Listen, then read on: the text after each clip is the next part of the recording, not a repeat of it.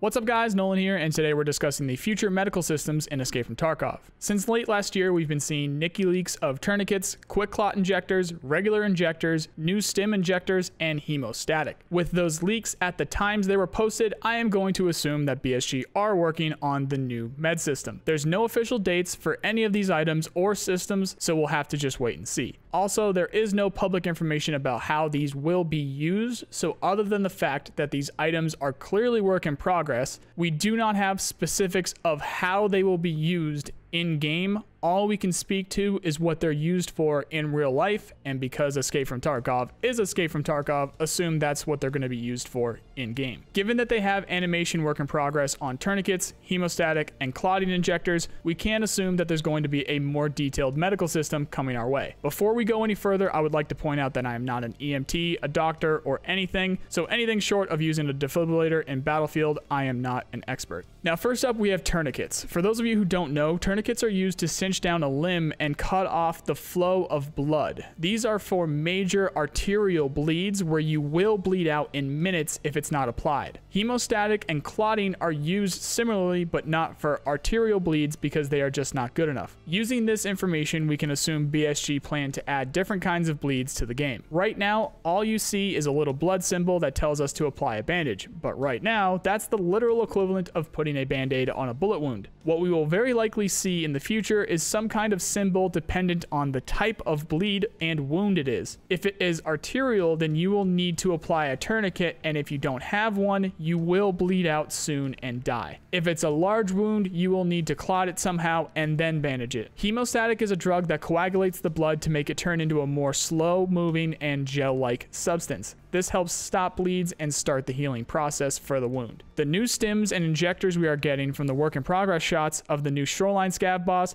hint at other quick solutions to wounds as well, but we'll have to wait and see what they do. For those who don't know, the Shoreline Scav boss coming with patch 12.7 has his own set of exclusive stims, including acid, so that's a thing. And of all of these work-in-progress shots between all of the new stims and injectors that we're seeing, I'm gonna have to assume that the antidote for the cultists are gonna be mixed in here somewhere as well. For rumored additions to the medical system, we have unconsciousness, where players will be knocked out from blood loss. This is where others will be able to drag or carry them and then use meds to bring them back to their feet. That's going to be very significant as they may need blood transfusions with bags of blood, or even include the defibrillators as well as injectors like epinephrine, aka adrenaline, to bring someone back. Included in all of this, you're going to need to have a way to check their pulse in order to tell if they are still alive, or you're just going to be wasting meds on their corpse too. For those of you calling BS, the new Shoreline Scav boss will heal other scavs. I'm confident this is BSG testing the system for the future and to be able to bring it to PMCs. It may just be a test and they may never bring it to PMCs because they found some issue in doing it, but that's why it's just a theory, although I'll admit it is likely what's happening based on the evidence. When put all together, it looks like BSG are looking to make the habit that we've fallen into of just stapling back our lost limbs and intestines much